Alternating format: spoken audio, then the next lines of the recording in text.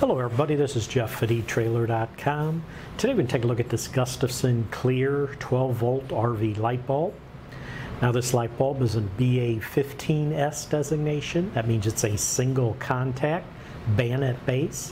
This base has lugs right here on either side that lock the bulb in place when this bulb is pushed into a compatible socket and twisted.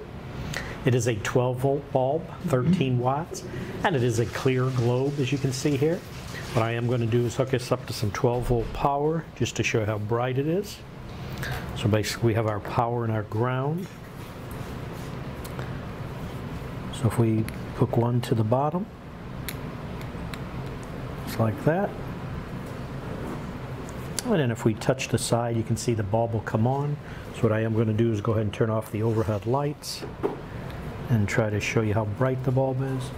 And there you can see the filament light up inside. Again, it's 13 watts.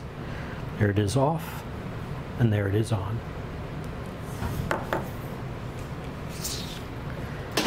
But that should do it for the review on this Gustafson clear 12 volt RV light bulb.